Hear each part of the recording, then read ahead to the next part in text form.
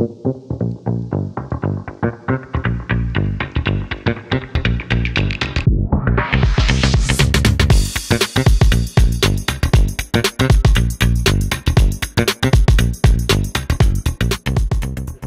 Bill Moody with Eaton Carter. And I'm Jeff Griffith with Becker Aviation. We're going to cover how to disassemble, inspect, and reassemble the Eaton Carter Hydrant Coupler. As you can see, we have several different options of hydrant couplers. On the left is our 3-inch hydrant coupler, and on the right is our 4-inch hydrant coupler. We also have different operations of the coupler. Today we're going to focus on the air reference hydrant coupler. The other types we have is a fuel reference pressure coupler.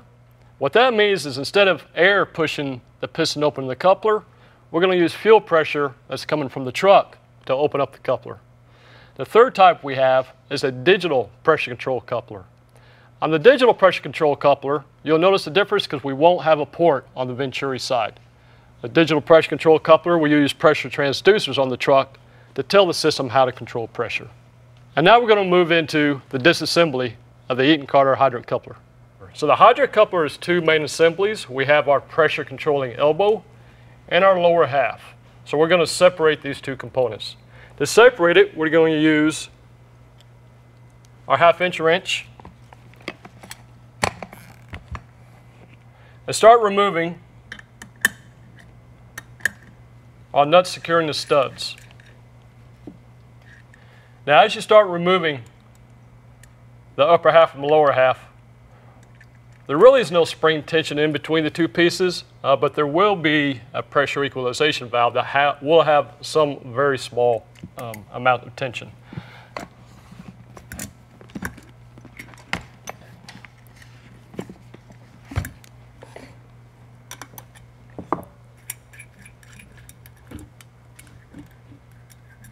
So now that all of my nuts are removed, I'm just going to simply remove the pressure controlling elbow from the lower half.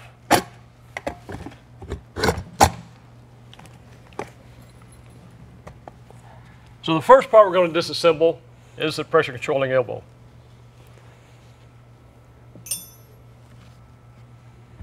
We're going to first start by removing our reference pressure vent port and our Venturi bleed port.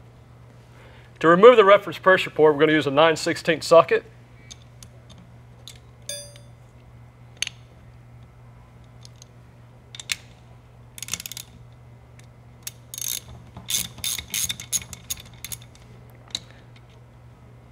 You'll notice we do have a small O-ring. Inside the reference pressure, we also have a closing time adjustment screw.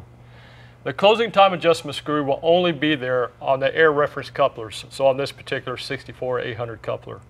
On your fuel reference pressure couplers, you will not have a screw in this port. So the next thing we need to do is remove our closing speed adjustment screw. To do this, we're going to use a 1/8 Allen head wrench. And we're just going to turn it counterclockwise until that screw is loose.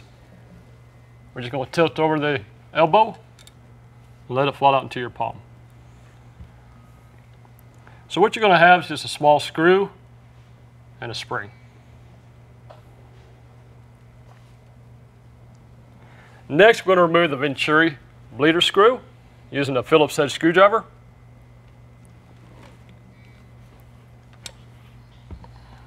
On the bleeder screw, we also have another O-ring that we'll inspect later. Then we're going to use an adjustable wrench and remove the housing.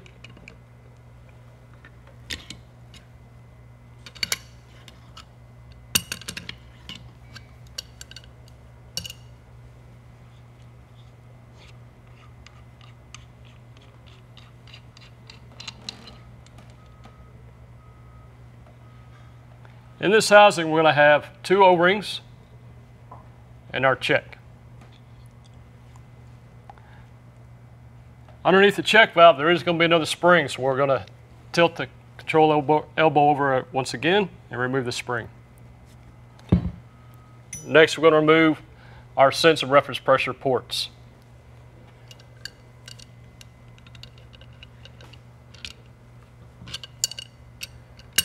This is for our Venturi sense line, and again we have O-rings on each connection.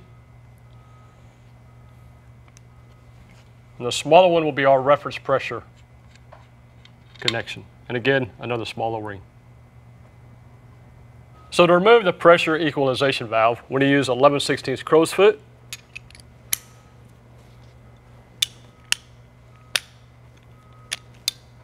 Now we recommend using a crow's foot to remove this. If you try to use a standard 11/16 wrench, what could happen is you're going to rest on the body, which could start scratching and damaging the body where the O-ring sits. And you also could strip out the edges of the nut.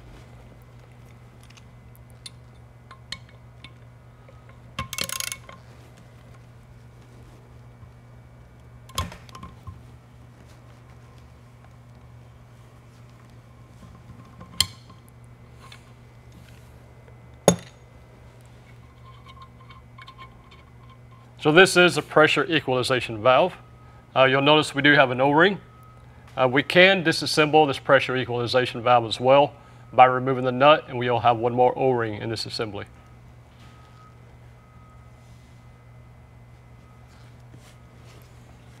So with that removed, the next thing we need to do is remove the main piston. So now we're going to remove the main piston. Before we try to remove the main piston, the first thing we need to do is make sure we have clear access to our seal retainer screws. What you want to do is look inside and get the ribs lined up so you can get clear access with the screwdriver. If the ribs are in the way, you just simply rotate the piston just slightly to give you good access. Now that I have good access, I'm going to take a large flathead screwdriver and start removing the seal retainer to remove the piston assembly. Bill, can you remove the piston by taking that nut off? Absolutely not.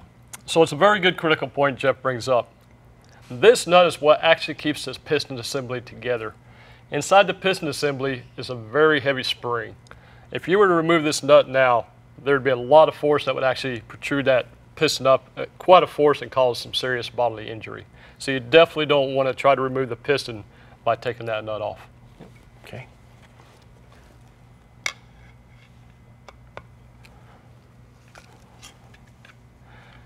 So you don't need to completely remove these screws, you just want to back them up till they're all completely loose. Now to remove the main piston, what I like to use is a set of vice grips and some kind of pad. The pad is really to protect the metal from damaging the ribs on the main piston. Before we remove the main piston, one thing to note is there is a reason why we removed the bleed ports first. Behind this piston, there could be fuel trapped behind the piston. If we don't remove the bleed ports, what we're actually doing is creating a hydraulic lock behind this piston. So if you try to pull this piston, it won't allow it to pull out. That hydraulic lock will actually pull this piston back in, and you would immediately feel that force. So by removing the bleed ports, we're relieving that pressure behind the piston, so hopefully we can remove the piston a little bit easier. So if I'm going to use vice grips, obviously I don't want to clamp on the ribs extremely hard, just enough to get a good grip on the ribs. What you want to do is just slowly start rotating it.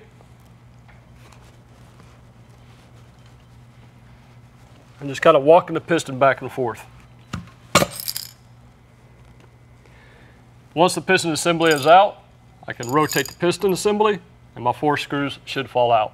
Each screw will have an O-ring on the screw. On the main piston assembly, so when I pulled this piston assembly, you'll notice the crossover tube came out with the assembly. Depending how the piston actually is removed, sometimes that crossover tube will be inside the body. To remove the crossover tube, we're just going to lightly rotate it out, and you'll notice there's 2 small O-rings on this crossover tube. So now we have the piston assembly removed. For the purpose of this video, we're not going to disassemble this piston assembly. It can be quite a dangerous task if you're not using the appropriate tools. There is quite a heavy spring inside this piston assembly.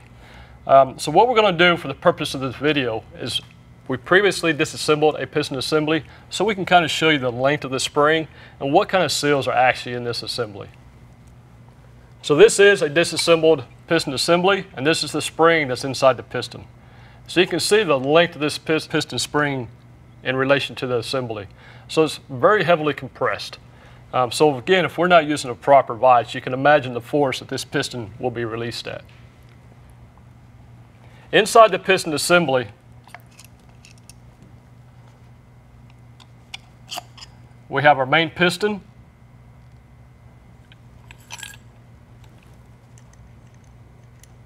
We have 2 nylon lock nuts, and we have what's called our inner piston. On our piston shaft, we have a small O-ring on the inner piston side. Then inside the spring retainer, we'll actually have 6 small screws that we need to remove this retainer.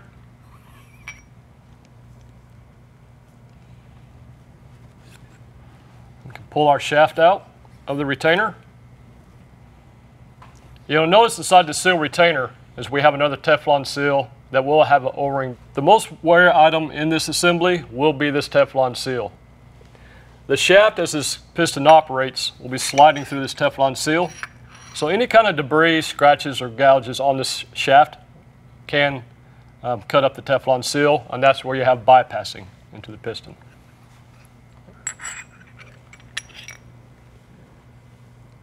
So again, for the purpose of this video, we're now going to disassemble this main piston.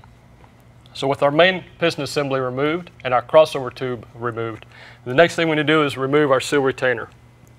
To do that, I'm going to use my Allen wrench and remove the 4 screws that's holding the retainer in.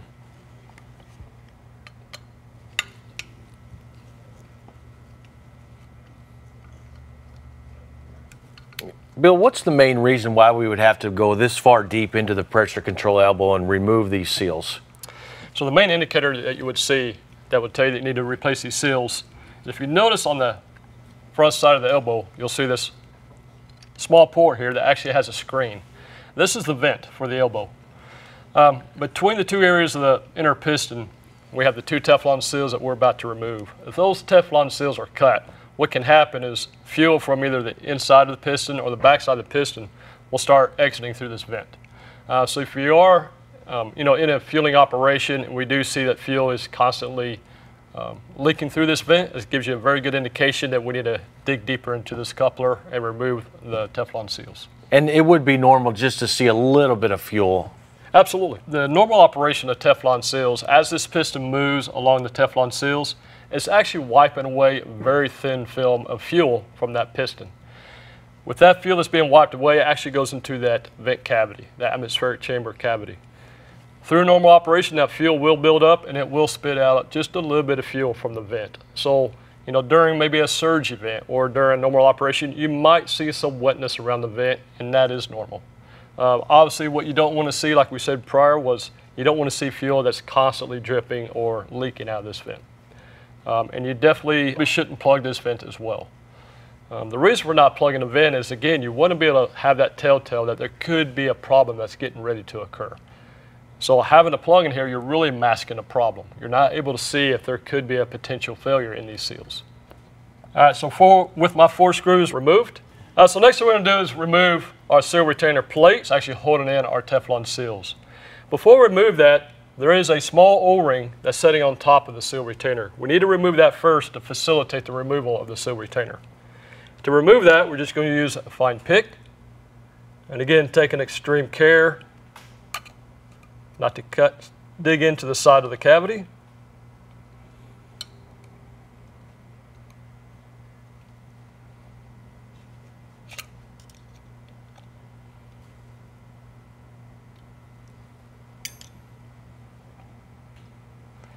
And now we can remove the seal retainer. To remove the seal retainer, I'm going to use a special pliers that has protected edges. It is acceptable to use things like picks or Allen wrenches as well. If we use something that is metal, we just want to make sure that we're not scraping the inner cavity of the coupler. The seal retainer is a very tight fit, so we are going to have to kind of walk this retainer out and start pulling up. So there's slots in the seal retainer for those jaws to fit into? Yes, there is. Just pull that. So you'll see the 4 holes, and that's kind of what the tool will actually go into to help facilitate pulling it up. Now in my seal retainer, we have 2 Teflon seals, one on the upper, one on the lower.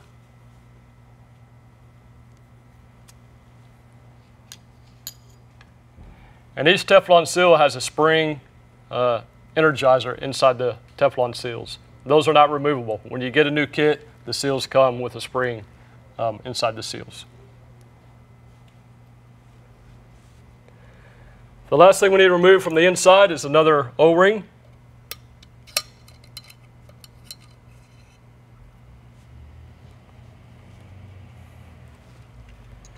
And from the inside the coupler, this is the last thing we need to remove, is our main piston Teflon seal.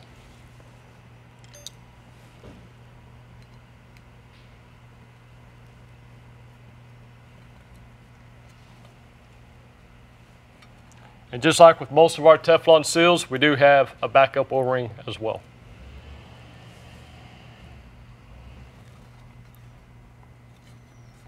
So right now, that is the disassembly of the 64800 pressure controlling elbow. So now that we've disassembled the pressure controlling elbow, we're going to go into some key points of what you want to inspect before we go into reassembly. Jeff, would you like to cover what you would inspect? Absolutely. First couple things that I'd like to go over is your main piston assembly itself. As you can see, the shiny surface of both the large piston and the small piston, you want to make sure that you completely dry these surfaces. And the reason being is with jet fuel being on these surfaces, it could mask some hairline scratches or scoring that has taken place on these two surfaces. With it being dry, they will reveal themselves. And if you can run your fingernail across it and catch it just a little bit, it's probably a good indication you want to replace that piston assembly or take it apart and replace just the small piston or the large piston. Some other items you want to go ahead and inspect are going to be your studs. As you can see, they are replaceable. They do have an Allen head socket on the end of them, and you would only need to really replace these if you've stripped them out or if they've got damaged or bent. Other than that, these don't need to ever be replaced. After that, you just want to check your O-rings on your pressure relief valve. Make sure everything's in good shape. Lastly, on top of your check valve, you'll see a very small hole in the top. You want to make sure that this is not plugged. Bill, do you have anything to add? Absolutely, no, that's perfect, Jeff. So there's a few other things I just kind of want to dig in, a little bit more detail on. The first thing Jeff mentioned was the studs. So these are stainless steel studs. In the previous models, you may experience some black oxide studs. So they might obviously be darker in color. They may actually show a little bit of corrosion. There is a product bulletin you can find on Eaton Carter's webpage that explains about how to identify the black oxide studs and how to remove those and put in the stainless steel studs. Another thing to look for in the piston assembly is obviously if you're not going to disassemble the piston, it's going to be quite hard to inspect the piston shaft and the Teflon seals. If you do have it disassembled, what you really want to inspect is that shaft. If our shaft has any scratches or gouges, then obviously it's going to cut into our shaft Teflon seal. Again, the Teflon seal is what takes most of the work on this piston assembly. The other seal that we have is this O-ring at the end of the shaft. So we have two different sealing surfaces. One is at the main piston assembly, and one is on the inner piston side. So again, a nice clean shaft is imperative in this assembly. And with the check valve, as Jeff said, that orifice actually serves a pretty important purpose. What this orifice does is anytime we have a surge event, it allows pressure to come through and enter the valve quickly.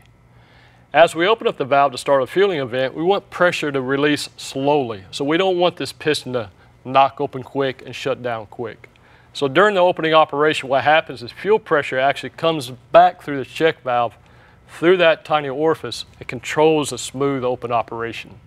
So it's very imperative that we do have a good check valve in good condition and that orifice is clean and empty. So a couple other areas we want to inspect. We want to look down inside the pressure controlling elbow. We want to inspect any of the sealing surfaces. It's areas where the O-ring or Teflon seals sit inside the elbow. The surfaces where the main piston may slide against. So what we want to do is just kind of get our hand down inside as far as we can and just feel these surfaces to make sure we don't feel any scratches or gouges. Last thing I would recommend before we finally reassemble everything is just clean our parts off really well, make sure we don't have any dirt or debris that we're going to introduce down into the cavity of the pressure control elbow. Perfect. So really that's the main inspection areas for the pressure controlling elbow. So now we'll go into how to reassemble the pressure controlling elbow. So the first thing we want to put in is our O-ring for our seal cartridge. So the O-ring is going to sit at the bottom of the cavity. Yep. And now one thing you'll notice, and it's kind of hard to see, but if you look inside the cavity, you'll see this empty cavity right in the middle. You want to make sure the O-ring actually slides past that empty cavity and sits at the bottom, not inside that empty cavity. So next we're going to install our Teflon seals onto our seal cartridge. These Teflon seals go on in opposing directions. What that means is you want the spring to be visible from the outside. And what happens if we put them on backwards? So if you put them on backwards, what's going to happen is they're not going to seal against the piston in the correct direction. So you're probably going to have fuel bypassing through the seals, which is going to cause erratic pressure control. All right, so again, we have both of our Teflon seals in opposing directions. We're just going to slide that seal cartridge back into the cavity. And it doesn't matter what direction the holes go into because the cavity is completely open all the way around. And that cartridge can go on in either Either direction as well. Correct. Yep. I'm just going to slide that in and drop it in and kind of give it a little firm press.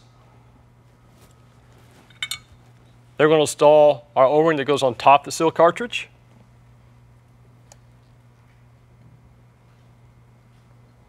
And just give that O-ring a good push all the way around.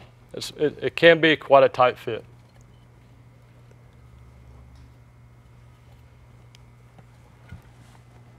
And next we're going to install the cartridge seal retainer. Now you notice on the retainer we have a few identifying features. First we have this little notch, and then we have an offset hole. The notch is going to be pointed towards the hole that we see on the top of the coupler. The offset hole is going to go over where our crossover tube is going to go in.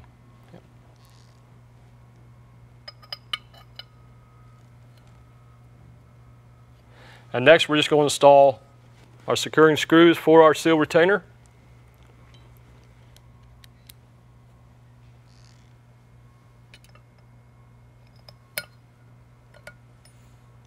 And now these screws are going to go into the smaller holes on the retainer. The larger holes will be for the main piston assembly to attach to. So our flathead screws ultimately go through all to the bottom of the housing. Correct.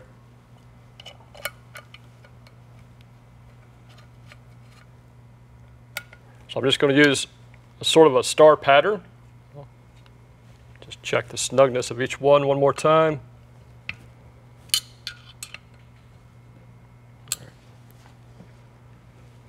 So next thing we're going to install is our crossover tube. So again, on our crossover tube, we'll have two small O-rings that should be replaced anytime that you remove the tube. I always like to put just a little bit of petroleum lubricant on these O-rings.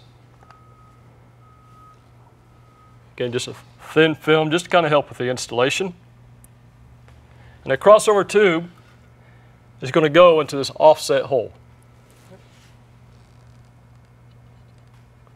When we put the crossover tube in, we don't want to go at an angle. We want to try to go straight up and down to apply even force. If we go at an angle with that small of an O-ring, we're going to cut the O-ring, and we won't know it until we put the coupler completely back together, and we have some bypassing issues. All right, so our crossover tube is in place. Next thing we want to do is install our main piston backup O-ring and Teflon seal. So the backup O-ring and Teflon seal is going to go into this top groove.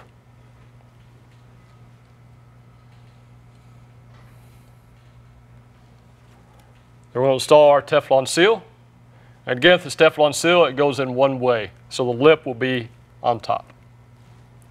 It's going to go right into the same groove as a backup O-ring.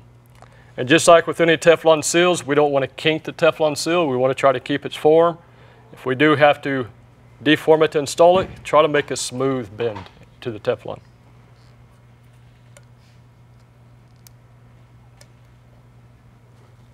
And as we install it, again, we just kind of want to run our fingers around the Teflon seals. We're checking for two things again, that we didn't nick the Teflon seal, and we also want to make sure that that backup O-ring is also seated behind that Teflon seal and it's not protruding below the seal. So next thing we're going to install is our main piston assembly. Now this main piston assembly can go in only one way. If you'll notice in the main piston assembly, you'll see a very small hole. This small hole has to line up with our crossover tube. That facilitates our pressure relief for the pressure control coupler.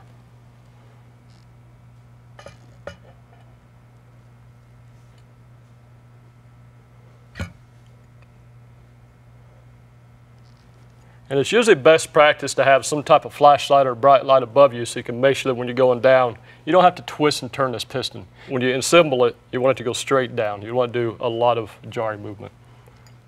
And once we come in contact with that crossover tube, we can kind of feel it set in place, correct? Correct, yes.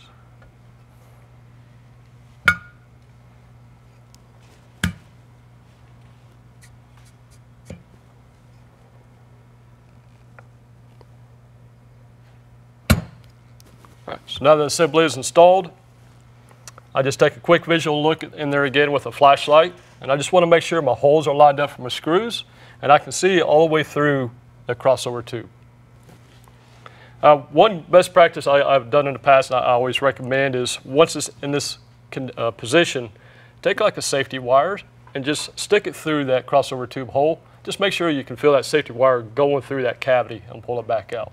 It's just a good another self-assurance to say, hey, it's in correctly and that crossover tube did not move. So next we're going to install our piston retainer screws.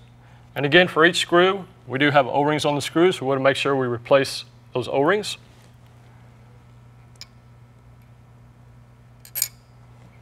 Sometimes it could be to help facilitate setting the screws in, to use a needle nose pliers.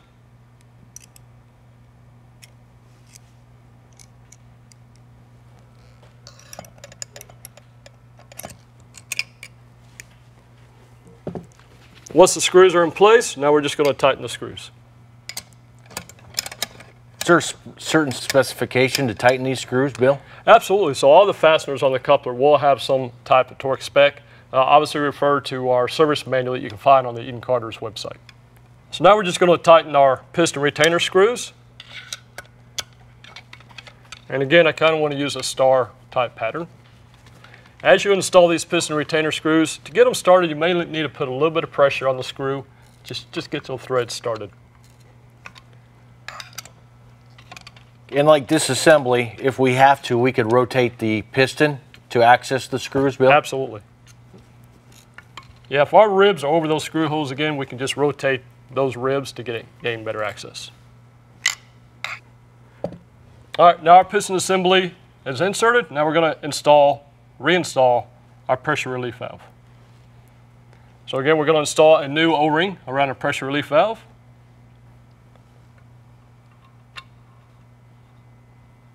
And is there any adjustment to that pressure relief valve, Bill? No, there's not.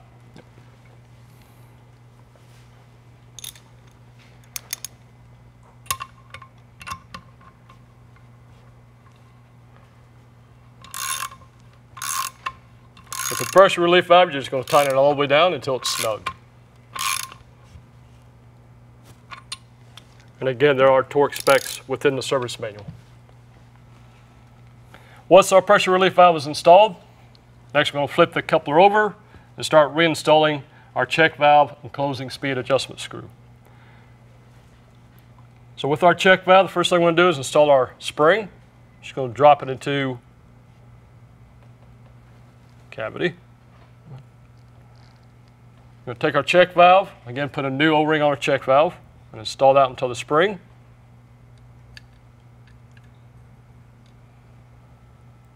And then install our check valve retainer.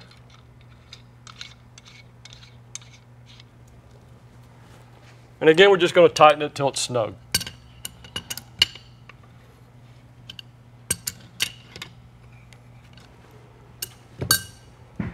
Next, we're going to install our bleeder screw. And again, we're going to replace our O-ring on our bleeder screw. And using a Phillips head, we're going to tighten the bleeder screw down. And once again, just snug. If you tighten these screws down too far, what's going to happen is you're actually going to cut that O-ring, and you'll have fuel that leaks out while you're flowing. Next, we want to install our closing time adjustment screw. So once again, on air-controlled hydrant couplers, you will have a closing speed adjustment screw. This screw dictates how quickly the air escapes from the piston for the closing time. So the initial adjustment on these closing speed screws is you tighten the screw all the way down and you back it out 3 turns. That should give you a closing time of the hydrant coupler about 2.5 to 3 seconds. If you are using a fuel reference pressure hydrant coupler, you will not have this screw. Yep. The closing time on a fuel reference hydrant coupler is dictated by the truck. So we're just going to install the spring and the screw and take our Allen wrench. We're going to back that screw all the way down just until we feel it's snug. We're going to back it out 3 turns. 1, 2, 3. And that'll be our initial adjustment. Once we have the closing time screw adjusted, we're going to insert our plug, and again, replacing the O-ring on the plug. And using our thin-walled 9/16 socket,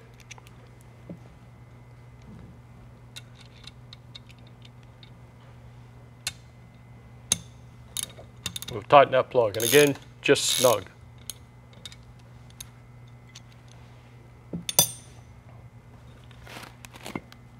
Next, we're going to reinstall the reference pressure line connections. Are those special fittings, Bill, or can I just use any fitting out of my nut and bolt bin? It's a good question, Jeff. So these are JIC fittings. What you don't want to use is a standard MPT fitting. If you use a standard MPT fitting, you could actually strip out the holes. So we definitely recommend using a Carter-approved JIC fitting. And again, they do have O-rings, so we do not want to over-tighten these. We just want to install these until they're nice and snug.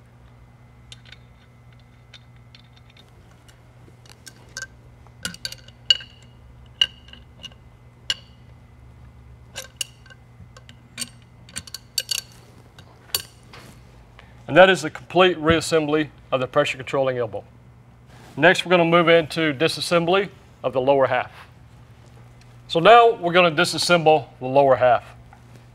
The first part we're going to remove is our poppet. To gain access to the poppet, we need to operate the handle to open the valve. To do this, we're going to push our detent pin.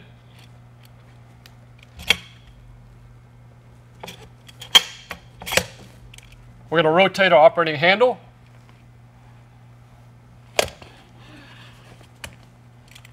To gain access to our poppet. Once the poppet is open, we're going to take our Phillips head screwdriver and remove our 4 screws. Once my 4 screws are removed, I'm going to slide the poppet off the linkage. Underneath the poppet we have an O-ring, so we're just going to go ahead and remove this O-ring. And then we're going to remove our nose seal. To remove the nose seal, you just want to apply even pressure to opposite sides of the nose seal and just start working it up.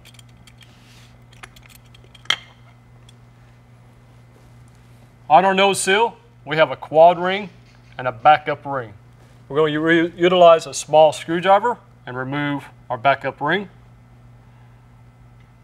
by finding the tab. We're just going to push that on the tab. And start walking the backup ring off of the nose seal assembly. Once the backup ring is removed, we can now remove our quad seal. So there can be situations where you cannot pull the nose seal out by your hands as I did. In those situations, you can use other tools, something such as like a plastic crow's foot to get in there to kind of help wedge the nose seal out of place. The one thing we try not to use is any type of metal tools, such as screwdrivers or picks. we really don't want to scratch the inside surface of this collar. Now in the special situation where you just cannot get this nose seal out, you may have to actually disassemble the lower half from the pressure controlling elbow to gain access to the top side of the nose seal to pop it out of the hydrant coupler. So then we remove our wave spring. So what you're saying, Bill, is up to this point, if we just had a problem with our nose seal, we could change this in the field without removing the whole lower half. Correct, Jeff. So if we are doing a quick inspection, we have a situation where the coupler is leaking while it's connected to the hydrant valve. Remove the coupler, we do see a lot of heavy scoring, nicks, and scratches on the nose seal. We can just open the poppet in the field, remove the nose seal, install a new nose seal and quad seal, and be back in business. All right, so with our nose seal removed, we're going to flip the coupler back over. We're going to close it. And now we're going to remove operating handle. To remove the operating handle, we're going to use the 7/16.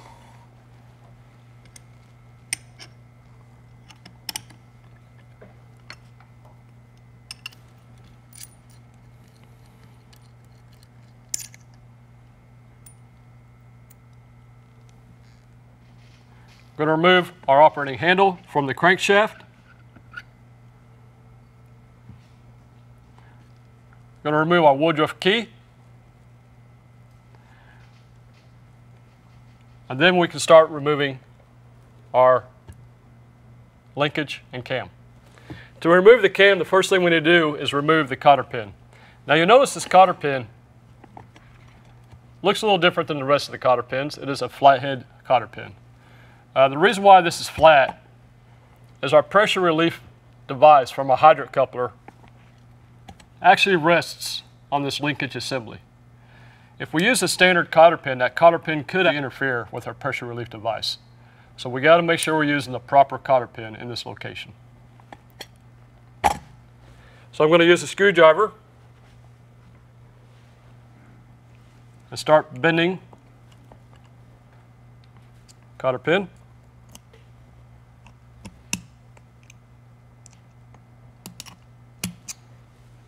I'll take my needle nose pliers and start squeezing them together. I'm going to use my screwdriver again, just start pulling the cotter out just enough so I can get a pair of pliers on it.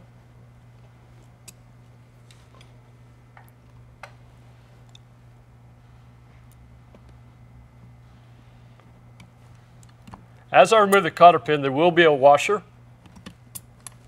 just underneath the cotter pin.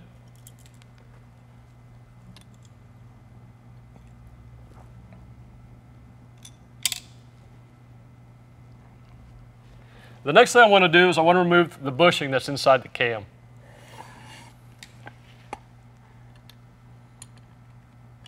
To gain access to the bushing, you just kind of want to wiggle the cam around a little bit, get the bushing to push out.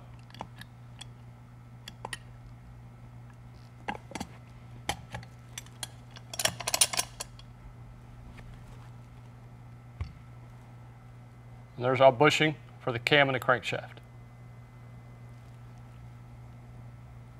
And now if you have a coupler that's been out there in use for quite a while, and maybe it hasn't been rebuilt in a while, this bushing could be worn down to where you're not able to remove this bushing. In that situation, you may have to just leave the bushing in and clock the cam off as we're getting ready to do. So once our bushing is removed, I'm just going to grab our cam, rotate the handle over, allow the cam to slide down into the body.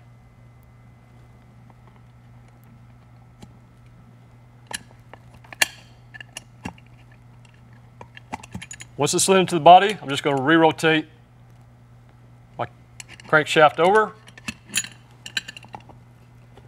turn the lower half over. The linkage is going to be held on to the cam by a floating pin. We'll pull the linkage out, allow that floating pin to drop.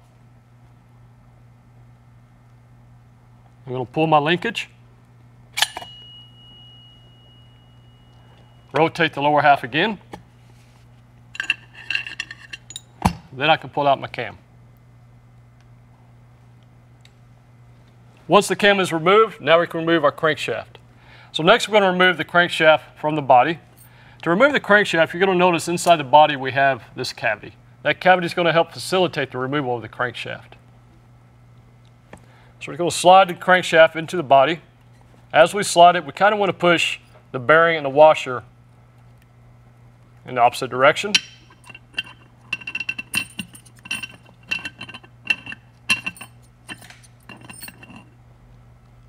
And then we can remove our crankshaft. On our crankshaft, we have our bearing with the flange and our washer. Then inside the body, we have a washer, an O-ring, and another washer. And then we have a flat bearing. So if I were to look at how this is assembled on the crankshaft, we're going to have our metal washer, our bearing with the flange, our flush bearing, then washer, O-ring, and washer. Now we're going to remove our detent pin. To remove the detent pin, I'm going to use a 3/8 wrench and either a small screwdriver or a pick. What I want to do is get inside this detent pin where the hole is and just put my screwdriver or my pick into the hole. I want to push the detent pin to gain access to the top of the pin. Using a 3/8 wrench,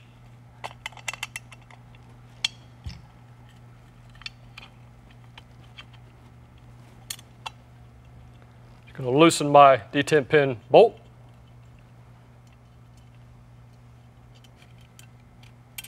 I'll push the detent pin through.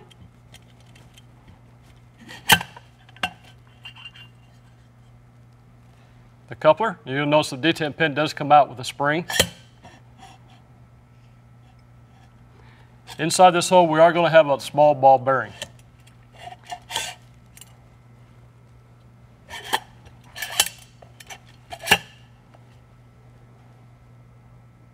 To remove the ball bearing, just as I did, we're going to kind of just wiggle around the outer coupler until that ball bearing drops into that cavity, and then we just tip it over and allow it to drop into your hand. Next, we're going to remove the outer collar from the body. To do this, we need to remove this retainer clip. To do that, I'm just going to use my small screwdriver. We're going to grab the tab on the retainer clip. Just bring it out slightly. And I'm just going to start rotating it around the collar.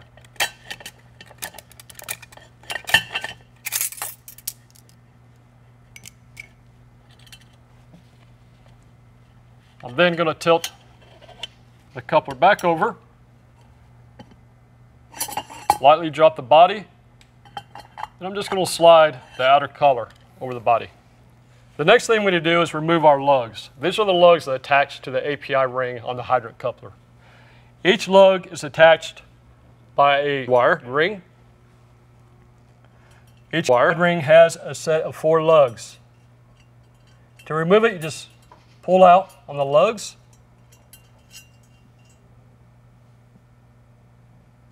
And then you'll continue around the body and remove all of the lugs. At this time, this concludes the disassembly of the lower half. So now we're going to go into an inspection on key points of components within the lower half. Jeff, what are some of the things you would inspect while you have this lower half disassembled?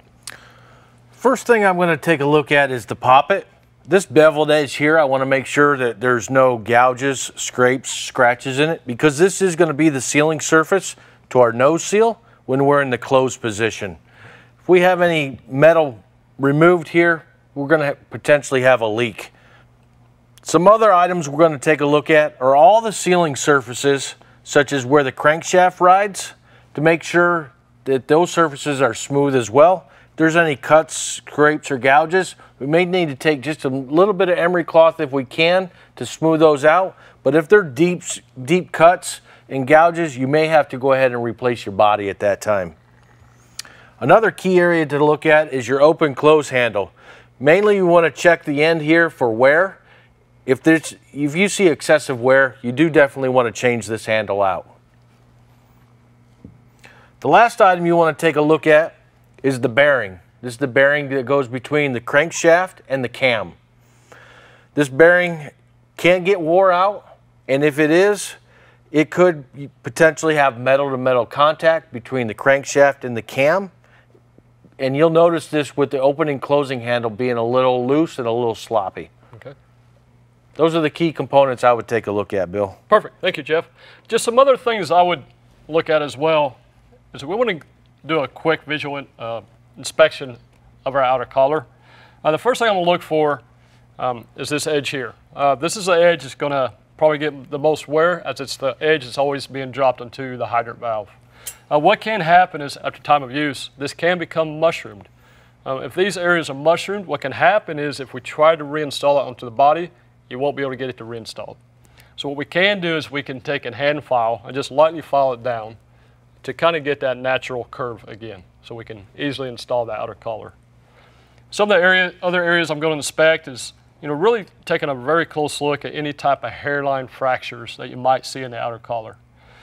These outer collars, after they're used for quite a while, and they're getting a lot of use of sliding and being set onto the hydrant valve, they can become out of round. If they become out of round, you will start to see the hairline cracks. You might not be able to visually see that it's out of round. So the hairline cracks will give you a good early indication. Some other things to check is the crankshaft. So again, the crankshaft uses these Teflon seals to help with that rotational movement so we don't have metal on metal. We want to check the surfaces of the crankshaft just to make sure that it is a good smooth surface. We don't have any scratches or gouges in the crankshaft. Another area to inspect is our detent pin. These detent pins are fairly open to the environment. It's on the underside of the hydrant coupler, so it gets a lot of dirt and debris that can get up inside the detent pin. So what I want to do is just remove the spring, just check the surfaces. If we feel a lot of pitting, corrosion, we can take a fine emery cloth and try to smooth that back out. That way we have a smooth operation of the detent pin when we reinstall it. One other area to inspect are our lugs. Again, these lugs are what keep the hydrant coupler attached to the API ring. When we go through our testing, we will show how to use a wear tool to check the tolerances on the lugs. But before I install them, obviously I just want to visually check the lugs to make sure that they are not mushroomed, that they are in good condition. And I think that completes the inspection of the lower half. Do you have anything else to add, Jeff? Just when you're ready to reassemble everything, you want to just make sure that you clean everything really good and get all dirt, debris off all these items before we reinstall them. Okay. Thank you, Jeff. So now that we've performed our inspection, now we're going to reassemble the lower half. The first step in reassembly is we want to reinsert our lugs.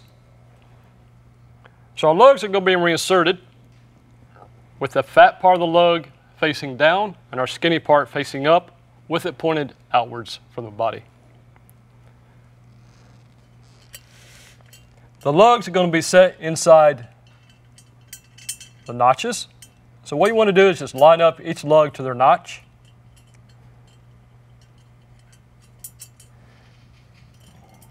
And you want to press in the lug guide wire to make sure it's flush on all sides.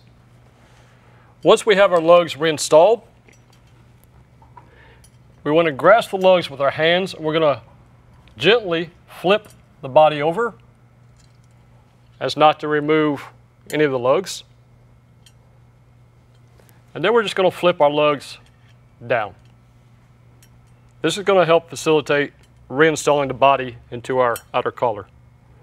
We're going to make sure our lug wire races are all even and pushed in.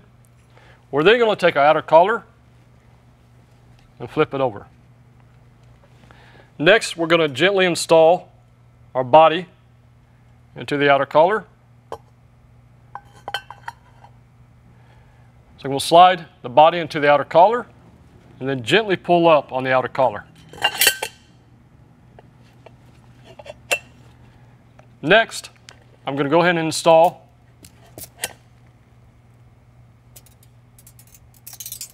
a retaining ring.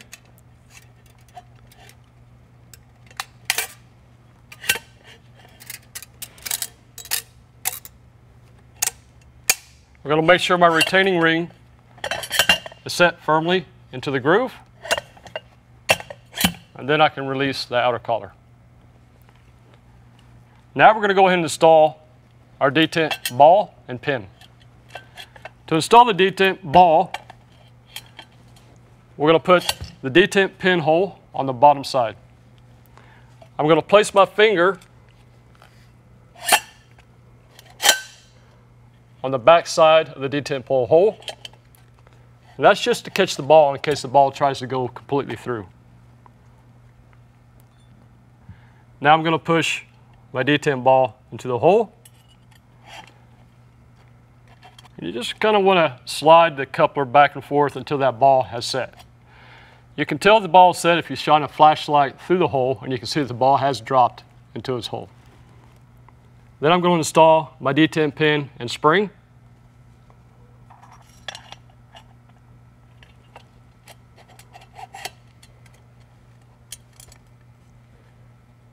I'm going to push up on the detent pin and at the same time install my detent pin bolt.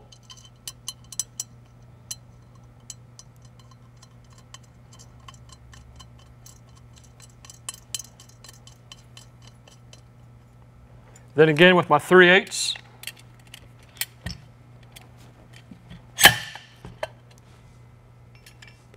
and my pick, I'm going to insert my pick into the detent pin.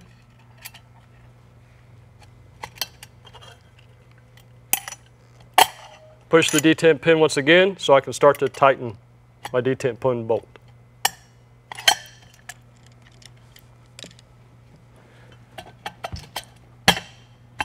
With my detent pin installed, obviously I want to do a quick functional check just to make sure I installed it correctly and I can push it and it retracts back. Next, we're going to install our crankshaft. Before I install the crankshaft, I'm going to go ahead and take my cam and insert it into the body. Now the cam, you have two holes. The top hole, the bigger hole, is going to go on top, and the little curved edge is going to go towards the outer part of the body. If we look inside the body, you'll see that one side has a notch that goes farther down. So the curved side of the cam is going to go into that notch, and we're just going to let it set there. So we're going to slide the crankshaft into place. Once the crankshaft is in place, now we're going to flip the coupler back over and install our poppet.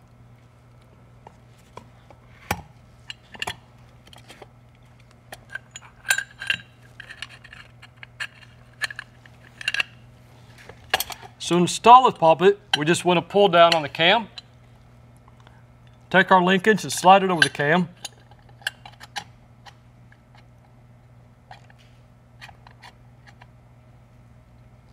They're going to insert our floating pin.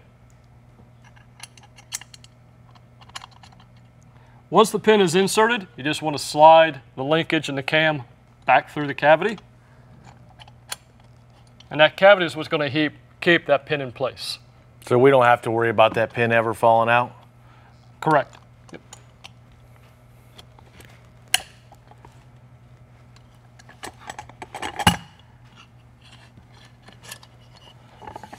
All right, so now with our poppet installed, we're going to pull up on our cam, and we're going to attach the cam to the crankshaft. We're going to rotate the crankshaft, rotate the cam. Then we're going to take our bushing and install it onto the crankshaft.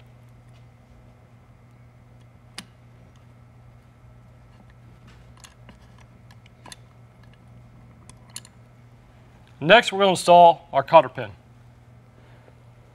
So Jeff, do we want to reuse our used cotter pin? No, we never want to reuse cotter pins because once we bend the legs, the cotter pins get weak and have a potential to break. Okay, thank you. All right, so I'm going to take a new flathead cotter pin, insert my washer. We want the bevel edged to go against the flat edge of the cotter pin. We're going to insert the cotter pin into our crankshaft. Make sure it's seated well. Then we're going to bend over our legs on the cotter pin.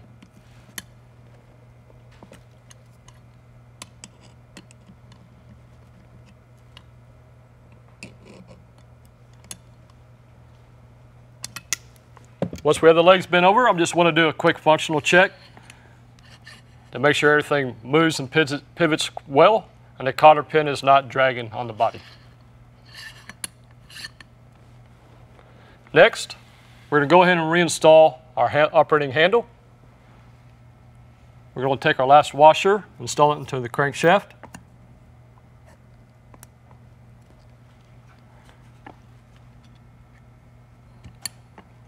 We're going to rotate the operating handle to the closed position. Lay the lower half on its side and insert woodruff key. And we'll take our operating handle in the closed position and slide it onto our woodruff key.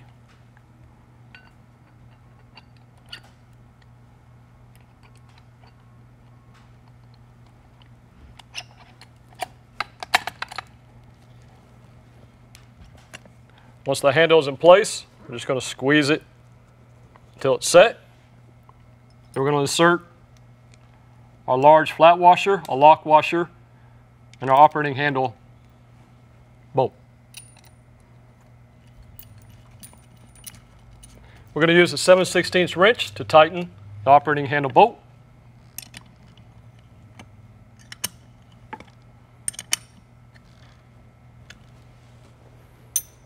And now we're going to reinstall our nose seal. To reinstall the nose seal, we need to open our lower half back up. So again, we're going to push our detent pin, pull up on the outer collar, rotate the operating handle to the open position. This will give us access to the linkage to be able to install the poppet. The first item to install is our wave spring. We're going to drop the wave spring down inside the cavity. Next, we're going to reassemble our nose seal.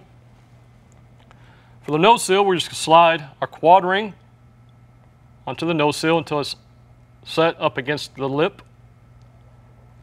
And then we're going to reinstall our backup ring for the quad ring. To do this, we're just going to take one tab, slide it into the retaining ring groove, and just start walking around the nose seal.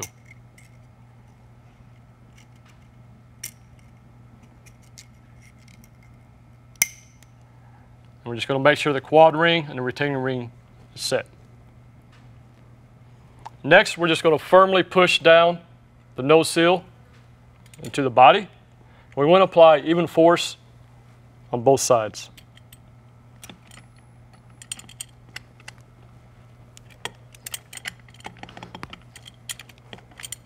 We want to get the nose seal set as well as you can. Because remember, once we operate the operating handle to close it, it's going to help seat that nose seal into position as well. And lastly, we're going to install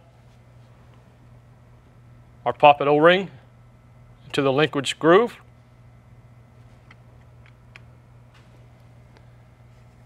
Install our poppet. We want to make sure our holes are aligned with our screw holes in the linkage.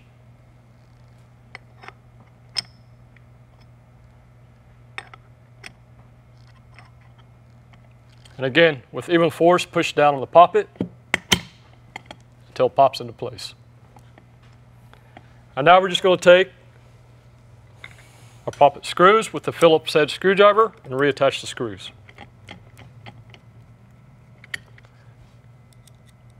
I'm just going to go back through and kind of tighten them in a star pattern until they're snug. Once we have our poppet installed, we can now turn the lower half over, move my operating handle to the closed position, drop the body down, and that completes the reassembly of the lower half. Now that we've reassembled the lower half, we're going to reattach our pressure controlling elbow to our lower half. Before we do that, we need to reinstall our flange O-ring. And then we're going to set our pressure controlling elbow on our lower half. Now the elbow does have to go in a certain orientation. You want the inlet, so the open side of the coupler, facing away from the operating handle. When we install the pressure controlling elbow onto the lower half, we want to try to do it as level as possible.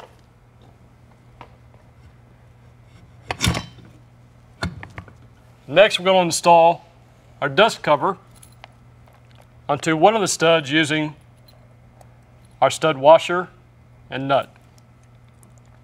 So we're going to attach the lanyard to one of these studs, our lock washer, and our stud nut.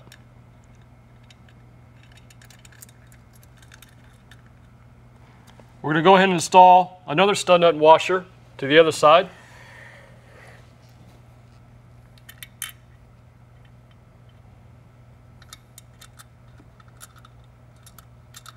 And now that we have two stud nuts and washers installed, we're going to apply a little bit of force to the pressure controlling elbow to make sure it's seated against the lower half. And let's go ahead and just snug up our stud nuts. And with those two stud nuts snug, we now are confident that the pressure control elbow will be flush with the lower half. What you don't want to do is install all the stud nuts and tighten them on one side and then go to the other side. What can happen is the upper half could separate from the lower half because we're going to either pinch the O-ring and it's just going to have a small separation. So what we're going to do now is we're going to install the rest of our stud nuts and washers, and we're going to tighten them in a star pattern.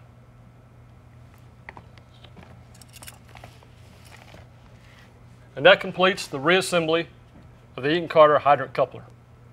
So next we're going to go over a critical check for the lower half of the hydrant coupler.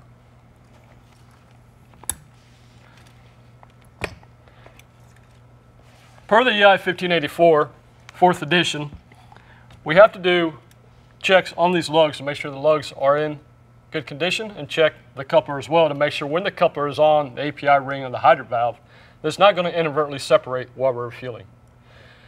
We do have a tool to perform this test. This is the Carter 61362 hydrant coupler tester, wear gauge.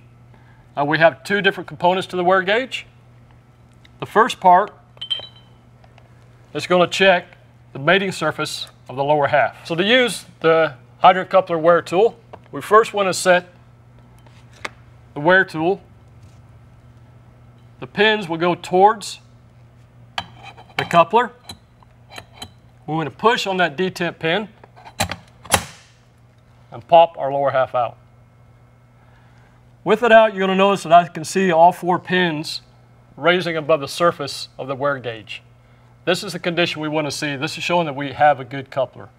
We want to see all four pins raised. If at any time we see one pin that is below the surface of the wear gauge, that tells us we either have some worn lugs or we have a worn collar or body. The next thing I want to do is, while the gauge is installed, I actually want to kind of rotate the collar. And I want to watch those pins to make sure the pins don't start lowering in certain spots. So in other words, I want to check this thing, in a 360 manner. All right, so as you can see, right now we have a good coupler. The next thing we want to check is actually our lugs. So we're going to remove the wear gauge.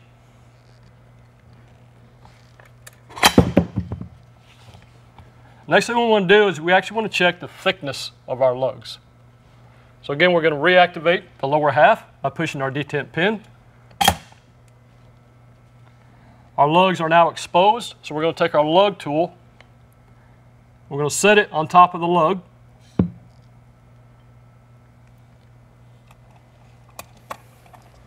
we're going to rock it back and forth. If both edges of the lugs are flush on the collar, that's showing we have a worn lug. If I'm able to rock the lug, that's showing we have good lugs. So we still have the thickness that we need to attach. The other thing we want to do is, even though it passed our wear tool, we also just want to give a good, quick visual indication of the lugs and of the notches that the lugs are sitting in as well. Just make sure everything's in good condition before we put this coupler back in operation. Once we completed our test, we're satisfied that it's passed the required wear test. Just deactivate the lower half, and that completes the wear check of the hydrant coupler.